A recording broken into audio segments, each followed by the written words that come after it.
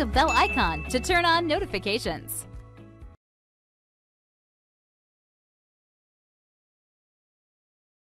So far in this course, we've seen how to create instant and automated flows. So let's now move on to talking about scheduled flows. So from that left-hand menu, I'm currently clicked on the Create tab. And the third option along is Scheduled Cloud Flow. Now, the difference between scheduled and instant and automated flows is that scheduled flows are triggered by a date and time. So maybe there is a flow that you want to trigger every Friday at 5 p.m. That is where you would use a scheduled cloud flow. So let's jump into here and see what we get. Now, the scheduled flow that I want to set up is a flow that at the end of the day, it reminds everybody in the organization of the clean desk policy. So I want to remind them to make sure that their desk is tidy and make sure they wash their coffee mugs. And I want to send this out to the entire team, and I want to post this in the Teams channel at the end of every day. So the first thing we need to do here is we need to give our flow a name. And I'm going to call this Clean Desk Policy. I can then establish when I want this flow to run, so we can select the date and the time. We can also select if we want this to repeat, which I do in this case. Now, today is not a Friday in the UK, it's actually a Monday. So in order to demonstrate this to you and show you how this works, I'm actually going to set a date and time of today and about 10 minutes from now.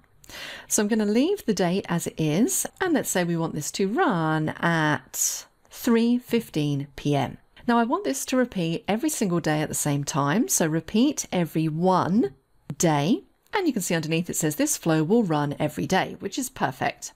Let's click on Create.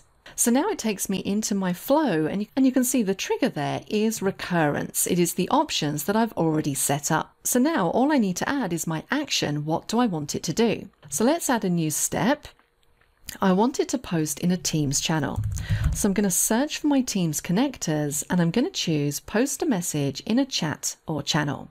This time I want it to post as the flow bot. I want it to post in a specific channel. I need to select my team. So let's say Northwind Traders this time. And the channel is going to be general. I'm going to add a message. Please remember to tidy your desks and wash your coffee mugs. Really highlight the please remember by making it bold and underlined. Let's click on Save, and I'm going to run my flow through my flow checker. No errors and no warnings. And now I'm going to test my flow. Let's test this manually and click on Test. Now I'm going to say Run Flow at the bottom. I can see that my flow has run successfully.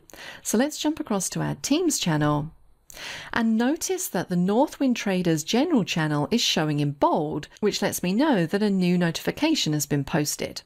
So if I click on it, you can see at the bottom here, from the Power Automate bot, please remember to tidy your desks and wash your coffee mugs. And of course, I can do exactly the same with this type of flow. I can add more actions, I can add conditions. The only real difference is that the trigger is time-based.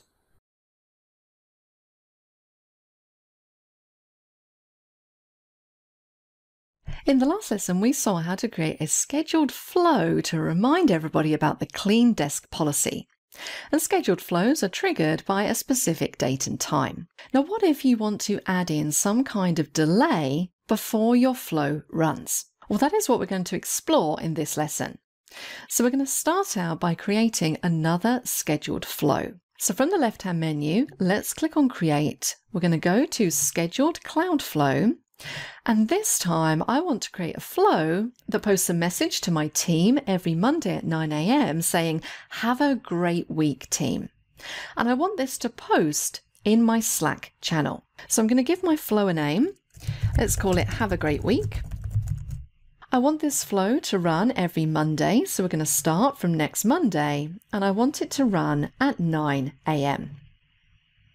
I want this to repeat every week, but only on a Monday. So let's deselect everything else. Let's click the Create button to jump into that flow. Now you can see here that the trigger has already been created for me because the trigger is the recurrence, the time and date that I've set for this flow to start. Now the action for this flow is to post a message in a Slack channel.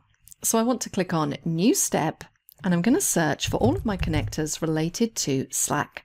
So let's scroll through. Here's the one I want, post a message. And it's worth noting here that if you haven't signed into Slack, it will say sign in here and give you a link to enter in your Slack credentials. I'm already signed in, so I can select my channel name. Let's choose General. And then I can enter in my message.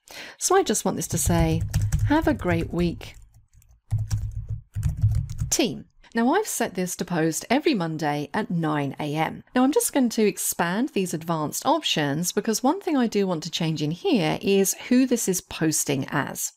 So I want to post this as myself. So post as user, yes. If I don't select that, it's going to post as a bot.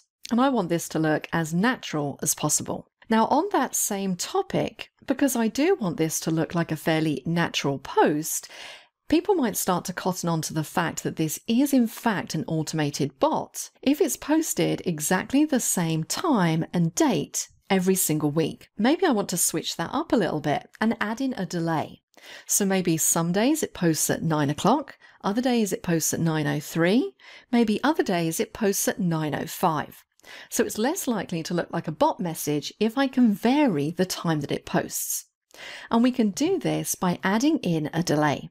So let's click on New Step, and I'm going to search for delay. You can see underneath Actions, there it is. Let's select it.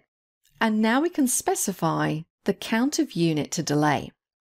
So maybe I want to post this randomly within a 5-minute period. And this is where we can use expressions to help us with this.